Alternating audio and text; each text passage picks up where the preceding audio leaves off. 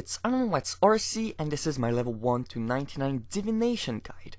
So in this video we'll cover everything including the training methods and also the rewards. You can also click the link in the description to go check out my brand new website called rainingchain.com where you can find out many calculators including one for Divination. Okay, so first of all, let's talk about the influences. So stuff you can do before training Divination that will be quite useful. The first and probably the most important one is the Enhance Walk Twist Stick. So to get one, you will need to have at least level 72 Hunter and catch 1000 Charm Sprite. If you don't really know how to do that, you can simply click the annotation on the screen to go check out my Charm Sprite guide. But long story short, by having this in your equipment, you will get 5% bonus Hunter experience. You will see why later in the video, why it's so useful. Another great thing to have completed is While Gothic Sleeps, the quest to unlock the 6th Age circuit that will be useful for teleporting. There's also the Fairy Rings from Fairy Tales Part 2 that are useful, and the Ectophile from Gus Aoi that will be also useful for teleportation. After that, there's also the Ring of Slaying after completed the quest Smoking Kills and unlocking the ability for 300 Slayer points. There's the Enchanted Water Tiara after completed dealing with scarabs that will be useful when you will train in the desert, so you won't die and won't have to bank. And finally the Digsite Pendant from the Digsite for teleportation. Okay, so now let's talk about the basics of Divination. So there are two main ways to train the skill. You can either collect energy from the Rift, which is by far the best way to train, and this is by far the best Divination experience. But there is also a second way, which is by using the energy you will have collected to do many useful things. However, this is very bad experience. It's more useful for other skills, like you will see in the rewards section. So before we get started, I just want to go over some words or definitions. So first of all, what is a rift? It's a place, like you can see on the screen, the little icon. It's green, where you will deposit the memory. There's also springs, which will be around the rift, which will be the source of those memories and energy. When training Divination, you get two types of resources. The first one is the memory, which is an untradeable and non-stackable item. The only purpose of memory is to put them into the rift. While in the other end, there are energies that are tradable and stackable. Those are the ones you will use to create useful things, but you can also use them to get bonus experience in Divination, like I will explain later. Okay, so how do you actually collect stuff with Divination? The very first step is to go near a rift and harvest the springs that will be around it to collect memories and energy. Once your inventory will be full of memories, you want to transfer them in the rift. So convert them. There are three options. The first one to the left is to gain energy. So basically you will get more energy, but you will receive really crappy experience. The second option is that you will only get experience. Your amount of energy, which is stackable, won't move. And finally, there's the gain experience plus, that you will get bonus experience, but it will cost energy. The amount of energy it will cost is far more than the amount of energy you can collect yourself. So if you want to always use the third option for the best experience rate, you will need to buy energy from other players. When training, there are a few twists. The first one is the energy per siphon ratio.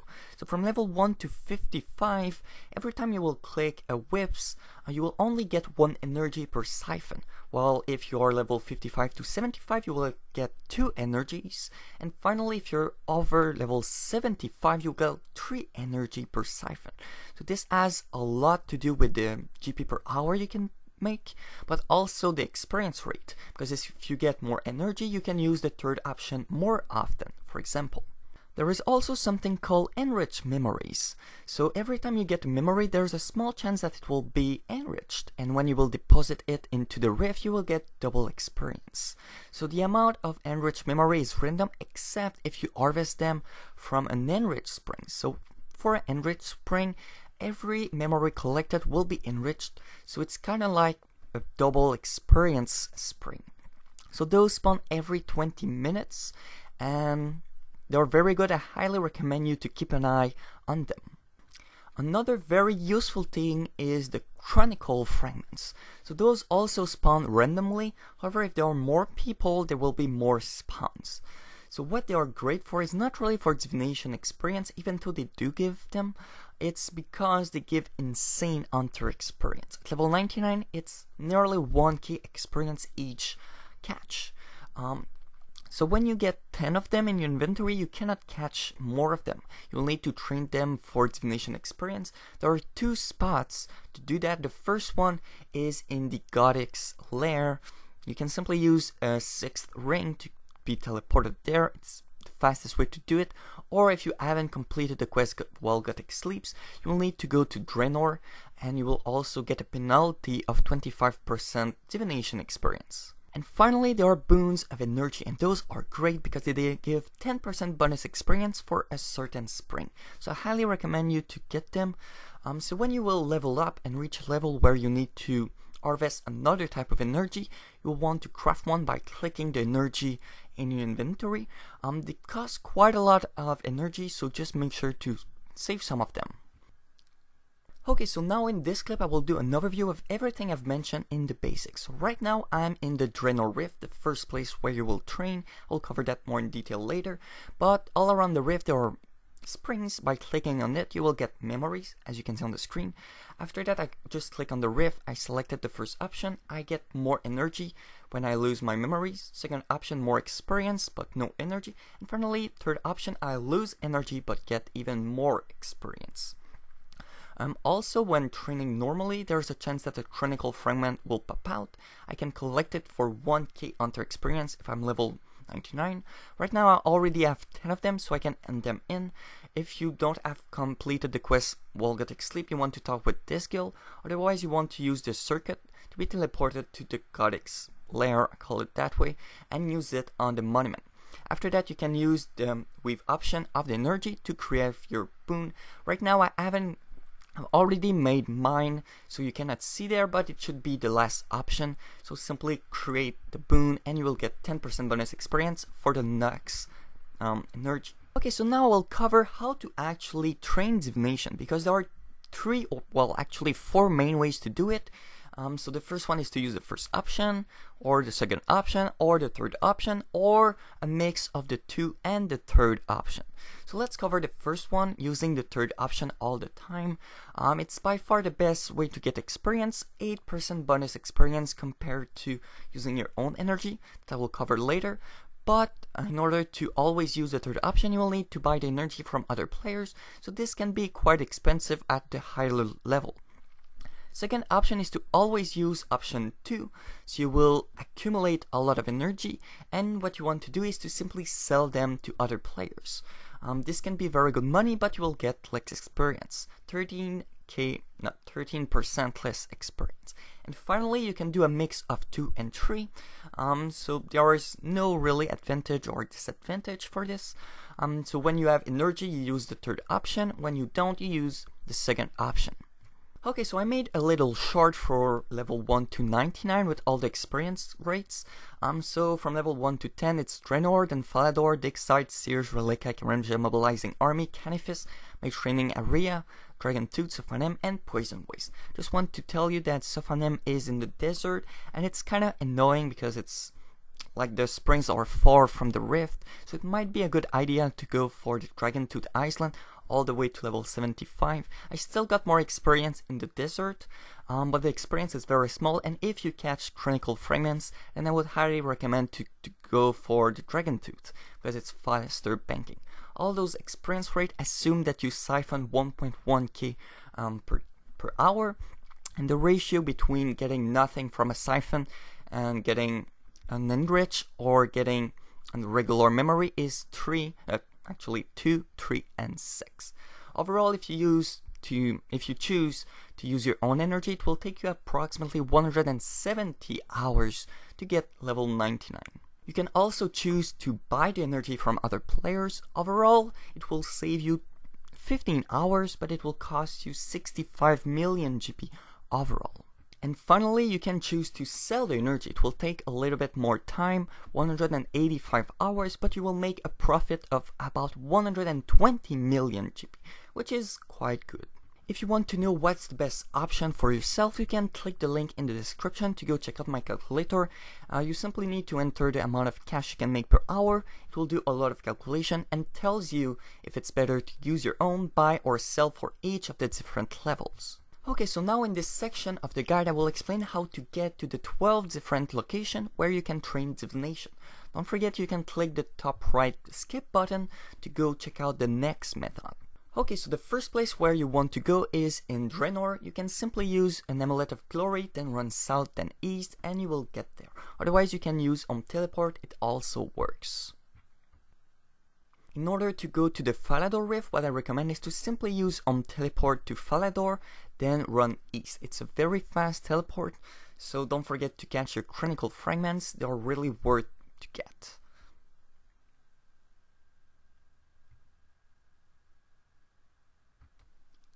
After that, there's the Digsite Rift, and the fastest way to get there is to simply use a Digsite pendant after you completed the quest Digsite. Otherwise, you can simply use Varrock Teleport, then run east, then south. At level 30, you will want to go to the Seer Rift, and the fastest way to get there is to use a Camelot Teleport, then run south. You can also use Teleport to the Seer's village, and then also simply run south.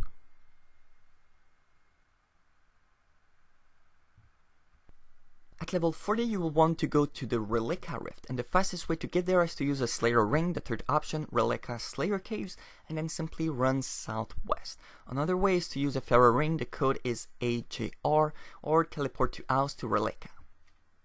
At level 50, you will want to train at the Karamja Rift. Simply use your Wicked Hood and choose the teleport to the Nature Rune Atlar. Otherwise, you can use a Taibo One-Eye teleport that you can buy in the Grand Exchange. At level 60, you will want to train at the Mobilizing Army, and this is by far the fastest one. Simply use the Mobilizing Army option from your Ring of Dueling, and then run north, and it will be there. So it's very, very fast.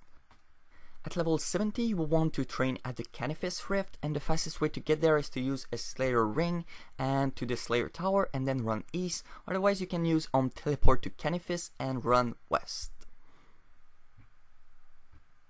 At level 80, you will want to train at the Mage Training Area, and the fastest way to do it is to use a Pharaoh Ring, and the way I recommend to get to a Pharaoh Ring is by using a Slayer Ring to the Rellekka Caves, and you want to enter the code BIP, and you will be teleported right north of it, so simply run south and you will get there. Otherwise, you can use a Ring of Dueling to the Duel Arena and run north. At level 85, you will want to train at the Dragontooth Rift. And to do that, you will need to use Ectophile and then simply run south. Don't forget to refill your Ectophile, otherwise you might get screwed. Another way to get there is to use Teleport. So when you will be in the Port Fastamis, you want to run to this little guy there and choose the travel option to be teleported to the Dragontooth Island. At level 90, you will unlock the Sophanem Rift in the desert. The fastest way to get there is to use a Pharaon Scepter, the first option, and then simply run southeast. Don't forget that there is a fence to quickly exit the city. It's kind of annoying because you will need to have something to protect from the desert heat. So an enchanted water terra or water skin with humidify from Lunar Diplomacy. You can also bring a desert outfit, and a Slayer Ring to get there to Sumana is also useful. And finally, at level 95 all the way to level 99 and more, you will train at the Poison Waste Rift. And to get there, you want to use a Ring of Dueling, Mobilizing Army, Spirit Tree to the Poison Waste, and don't forget to bring a crossbow with a Mithril Grapple to be able to actually get to this little island. Otherwise, you can use a Pharaoh Ring, BKP, or a Ring of Dueling to the Sea War's place. Okay, so this is a little overview of all the different items you'll need from your level 1 to 99 Divination quest. So first of all, an Swag Twist Stick if you have one, the 6th Age Circuit if you have one, Pharaon Scepter, Mithril Grapple. I really recommend to get multiple of them because they can break.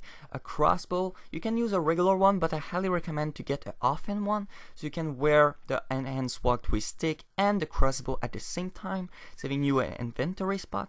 There's also the Digsite Pendant, Amulet of Glory, Ectophile, Ring of Sling, Ring of Dueling, Wicked Hood, Enchanted Water Terra, Water Skin with Humidify if you don't have the Water Tiara, Desert Robes, and finally Camelot teleports. Okay, so now we'll talk about the rewards of training Divination. So with all the energy you will have collected or bought at the Grand Exchange, you can craft really great stuff. The first type of stuff is Portent. So they are Portent of Restoration, Item Protect, and Lifesaver. So Portent of Restoration, what they do is that they will heal you automatically when your health will be less than 50%. So this is kind of useful. There's also Item Protection. If you die, you will save one more item. Normally it's 3, but with that it will be 4.